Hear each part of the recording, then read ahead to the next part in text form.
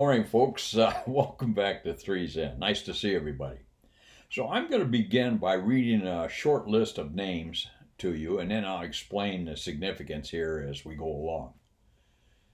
Byron Allen, Robert Hobart, Hal Meisterling, Frank Lurquan, commonly known as Lurk, Don Ryerson, John Meyer, Jerry Hall, Alex Archibald, Bill Miller, Robert Holliker, and James Clevenger.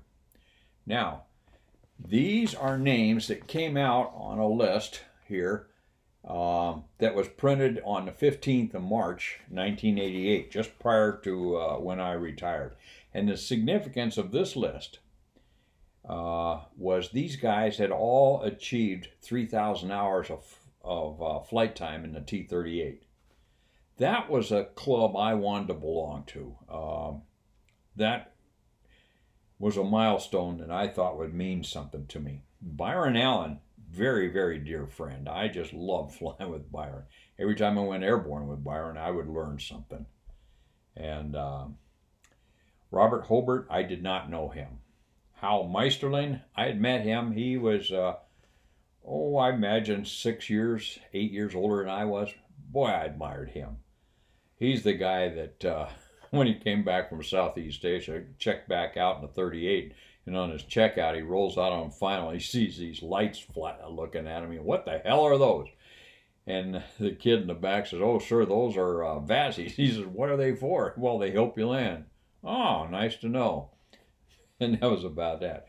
Frank Lurquan, Lurk was a flying fool. And here it has him listed with 3,360 hours. He has more than doubled that. Don Ryerson, flew with him. The thing I remember about Don Ryerson is he had a helmet that was so big it was like flying behind a Home Depot paint bucket, I guess. John Meyer, flew with him. John was the squadron commander of the 12th Student Squadron when I took over for him, when I replaced him. Jerry Hall, I knew who he was, never flew with him. Same thing with Archibald. Bill Miller was a character. I did not know him. I knew who he was. I really admired him. He was one of these guys that on weekends he would go out and ride on bulls or horses, broncos in the rodeo, and then Monday morning come in and get his ass chewed for it. My hero. And then Jim Clevenger, I did not know him. But I'm on the list with 3,043 hours. This was in March, and I eventually retired with a little over 3,500 hours. So between March 1988 and when I retired in July 88, I was a flying fool. I just loved strapping on that jet. And I knew that it was coming to an end. Let's see, March, so it'd be April, May, June, July, 4 months. And I averaged over 50 hours a month.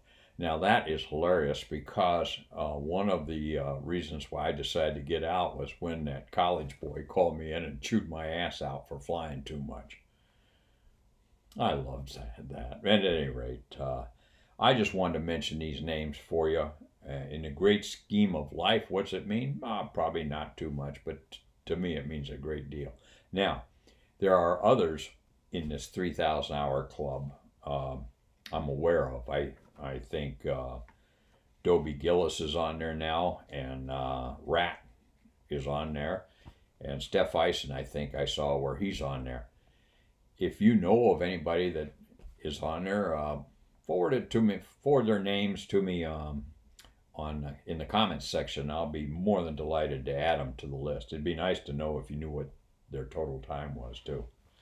At any rate, just thought I'd take a moment and acknowledge these guys. They're guys that I just love bumping elbows with, sharing stories with, and I really admire. So with that being said, this is Bobo, Base Gear. Stop.